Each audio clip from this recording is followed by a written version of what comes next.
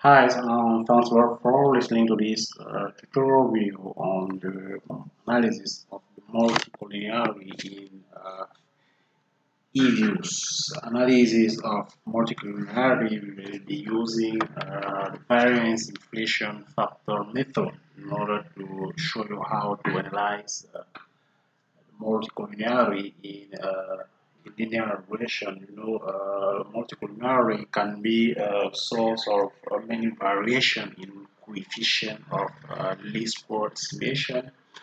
So we use variance inflation factor in order to search for which of variables are source of multicollinearity. And in each tool, we will show you a term criterion which is used in order to choose which variable to include in the linear regression. So first of all, we need to know that in statistics, the variance inflation factor is a quotient of the variance in a model with multiple terms by the variance of the model with one term alone. So it quantifies the severity of the multicollinearity in an ordinary least square regression analysis, as I told you way earlier. So it provides an index that measures how much the variance of the estimated regression coefficient is increased because of the collinearity. So Cuthbert Daniel claimed to have invented the concept behind the variance inflation factor, but did not come up with the name variance inflation factor. So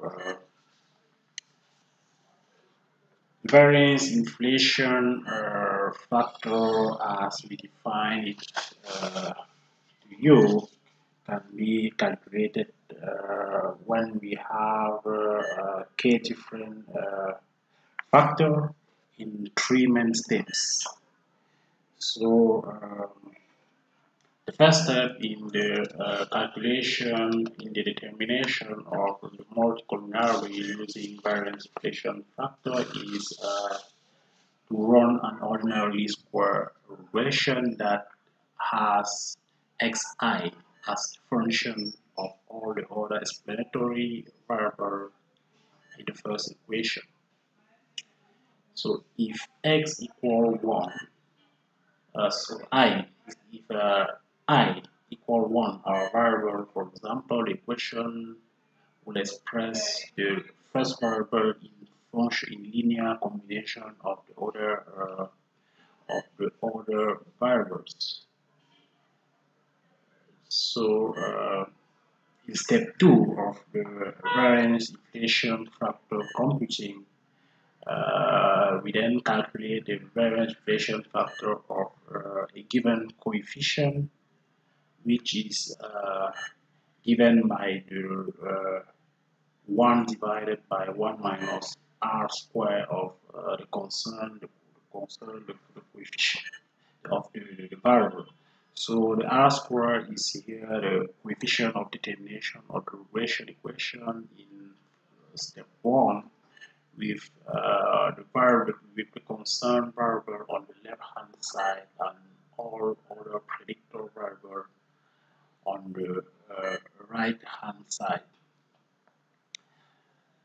So let us first estimate our model. The first step is to go in quick estimate equation. We express the GDP per capita as dependent variable. GDP per capita in current US dollar.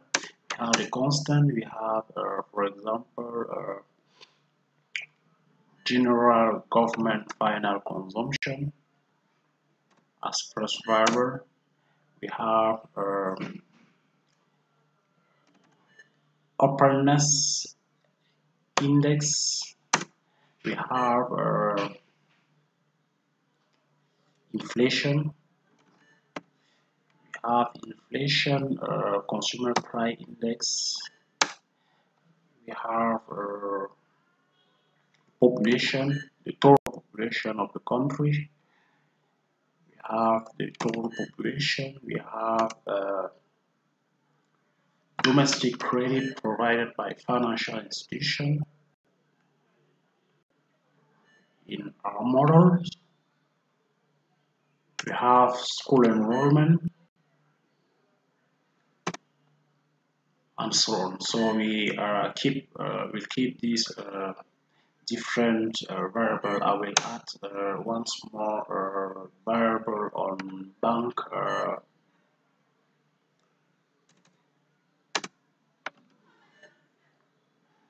capital asset ratio. We also have, for example, bank reserve bank assets. We have another bank indicator. We have non-performing loan provided by financial institution. So we click on OK, and we have first of all to save our equation by clicking on name. So we'll keep the name equation 01 and then we click on OK. And you can see that our equation is in our work file right now. So to compute the variance inflation factor, we need to type the command. First of all, the name of our equation, EQ01 dot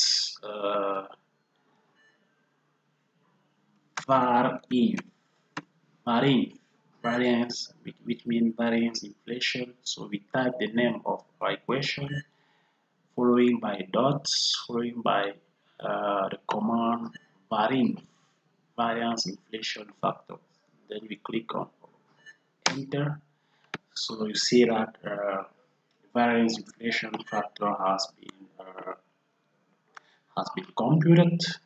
So the variable that have the very higher variance inflation factor is the population, the total population, which is the variable that caused the most higher variance inflation factor. So we will remove the total population first of all in our equation. So we go on our equation, we remove, we select the variable total population and we delete it. And then we click on OK and we run our variance inflation factor here. So for now, so we'll use the Thom criteria that suggests that when the variance inflation factor is more than 10, it means that the multicollinearity is higher. So the cutoff commonly used is 5. So we'll move a variable when the variance inflation factor is more than 5.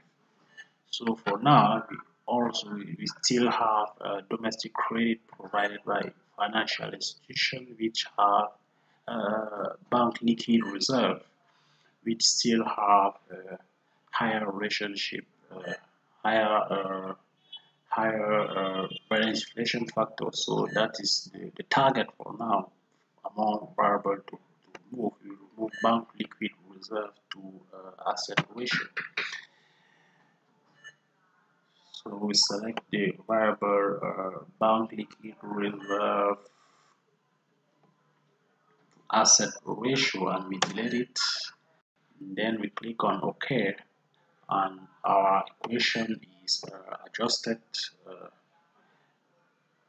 without the variable we remove, and then we also run our command variance inflation factor. So for now, all our variance inflation factor are less than 5. So according to Thom criterion, we should keep all our variable in our model.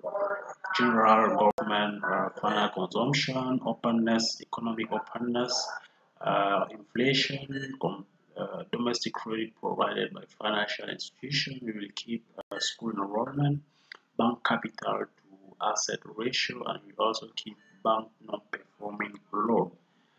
So that's it for this tutorial, and we hope it help you very well understand the variance inflation factor, and we'll see you a little bit sooner in other tutorial video.